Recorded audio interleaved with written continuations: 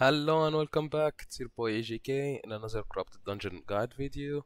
This time the build is pretty expensive, I'm not gonna lie, for a stalker build, but it is really effective, like it's one of the best builds right now.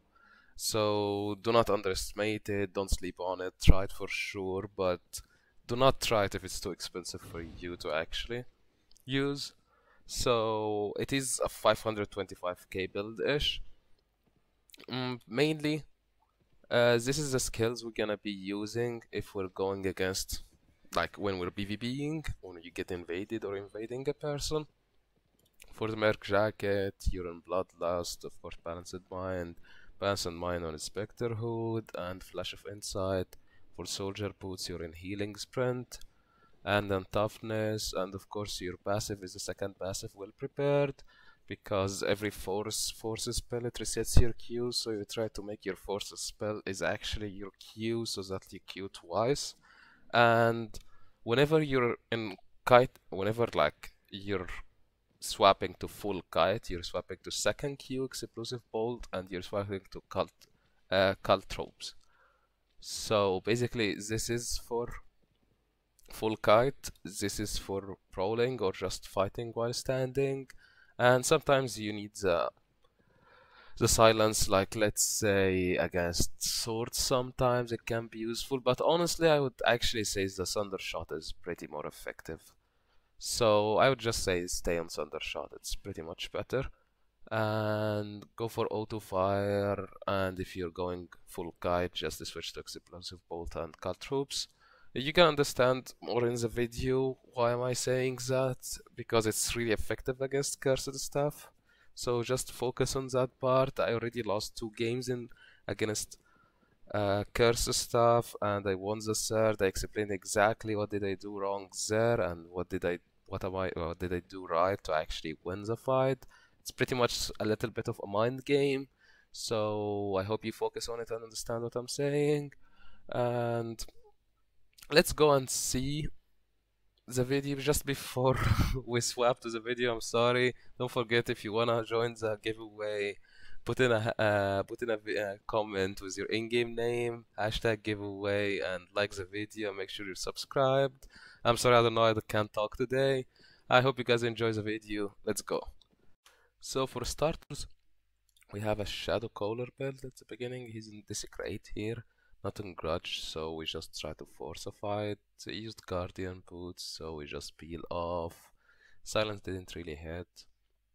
His Gig Boots is almost done, so that's why basically we stand it there.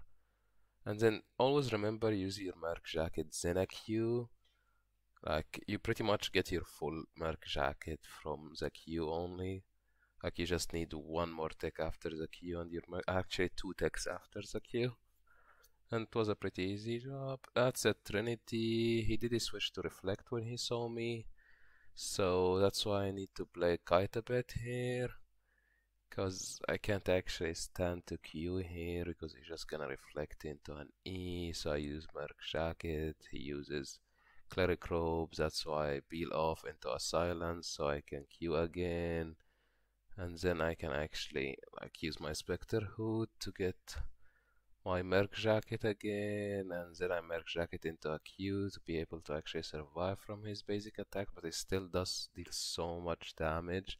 Silence to actually ruin his Reflect, and pretty much here he dropped the stack, so I could have EQ'd him, but I did notice that he dropped stacks.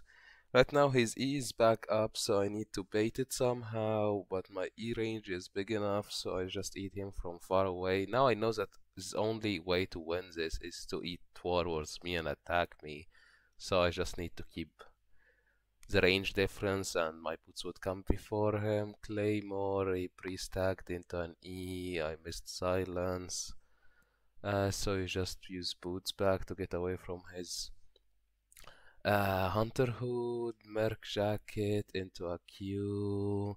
He Cleric Robes, I still get my Merc Jacket off from the next Q after his Cleric Robe is out, into another Merc Jacket, another Q, and here it's pretty much like brawl, you can say, and Roasted Purmist Snapper is carrying us.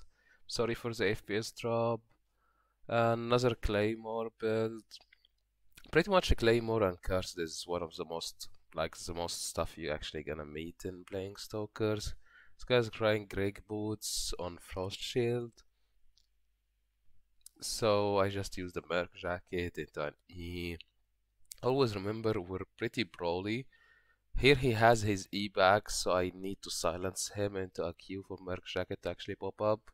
He is inside my martlock cape, which pretty much was a really bad idea here. He should have held his E until my martlock cape finishes, because that's a lot of damage just got deducted for no reason.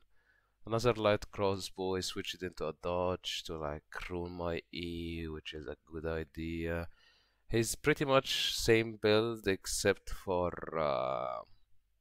Cleric Cowl instead of the Specter Hood, so I still get my effect from the Merc Jacket out of his Cleric Cowl, so it's pretty fine, honestly. I'm just kiting back here until I get my cooldowns. Like if he explodes the thingy. And actually that was a bad idea for me. I should have played a bit aggressive here, even though his dodge roll is back. So my E is not gonna really do any damage if he iframes it. I use my healing sprint into an E and he dodge roll my E. Here he had his passive back, so I went back. I could have played offensively, but I just felt there is no reason for it. Like, he is on dodge roll, he already used it, he didn't really have anything to come back to me. At the same time, like, if we go back again, I know I can win this easier. I just ruined my passive. I didn't take effect out of my passive so much in the last fight. So in this fight I actually focused more on the passive. Remember, every force spell you get your Q again, so you try to double Q.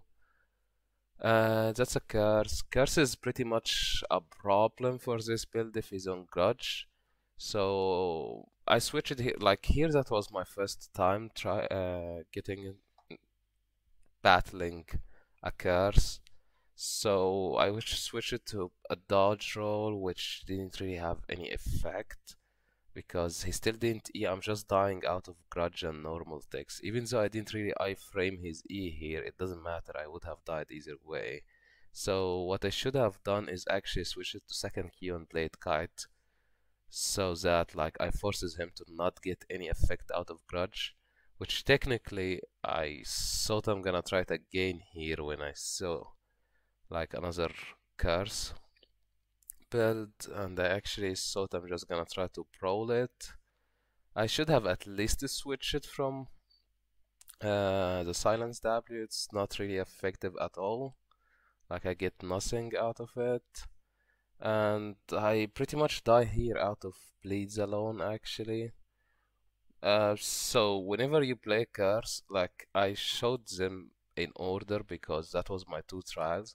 This guy, like I didn't want to put it all because it was gonna be too much, but I switched it to second Q and like third W, like the trap thingy, and played full kite against him so that I forced him to switch off grudge, and he switches off grudge to disintegrate.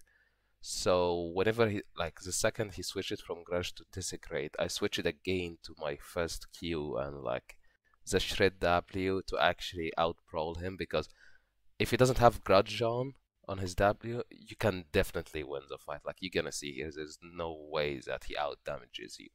Like he barely does any damage without his grudge. Even though he does he does Cleric Cowl or Merc Jacket, I didn't get so much value out of it, but it's completely fine. Like you're gonna see, like I wouldn't say he barely, like he still does a good amount of damage. It's just that like without grudge, there's no way really for him to win this. Like you can see, like just no way. I didn't even need to use a Resi pot or anything or any kind of pot.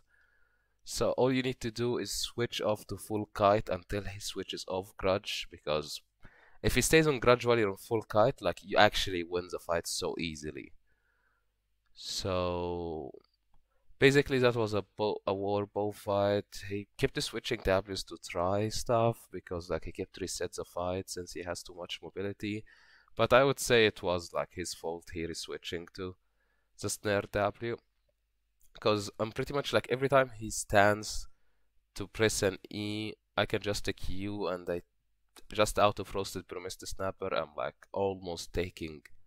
Like, I ruined the Merc jacket here, that was a bad idea. He used his healing pot and started coming back to me. Here I know I can turn, but I just want him to, like, use a boot or anything for me to actually be able to catch him later. I shouldn't have used my boot here, because I could have just killed him here if I didn't use my boots already. But either way, like, you can see, like, even so, like, switching to second Q and snare W was really a bad idea from him. Like, there's just no way that he can deal enough damage for actually killing me throwing my healing just from Qs and like normal attacks. But I definitely appreciate the idea that he didn't just break crystals, because I did run into another guy who actually just went to break crystals. You never should have gotten into a lava like that. Just doesn't make any sense, so I just used Wanderlust to like completely follow him.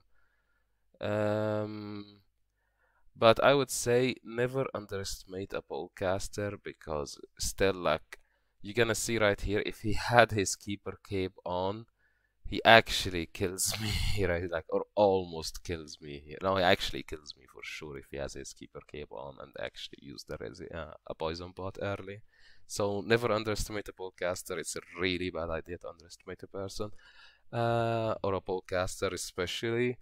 I hope you guys enjoyed it. Tell me in the comments if you did, what other build you wanna see, and always remember, if you wanna join the giveaway, make sure to leave a comment with hashtag giveaway and your in-game name, and like the video, and make sure you're subscribed to the channel.